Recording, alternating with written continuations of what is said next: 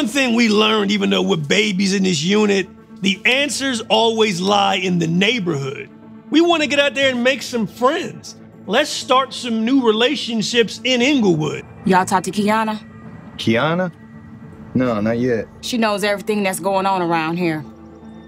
One of the people everybody was telling us they need to get a holler at was a girl named Kiana Morris. She is the true eyes and ears of that particular hood. What apartment is she in? 23C. It overlooks the horseshoe. So maybe Kiana saw something on the night of the murder. Thank you for your time. Thank you, man. We meet with Kiana, and she agrees to speak with us. Thank you for meeting with us. Yeah, Pooh was a nice guy. He didn't deserve that. And as soon as we walk in the living room and I look out the window, I got a bird's eye view of the entire horseshoe. Nice view. There's always something going on out there. It's like better than TV.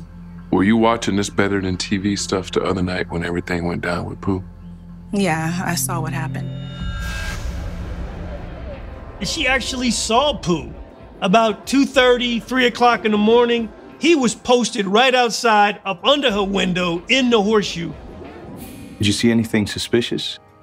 It was dark. I saw that he wasn't alone. She says little Craig was out there with him, sitting in the car.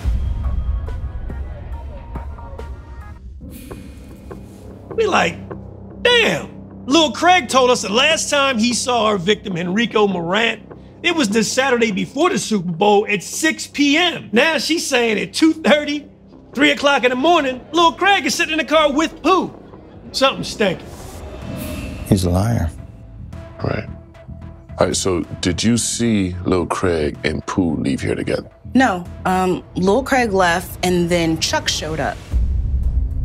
Really?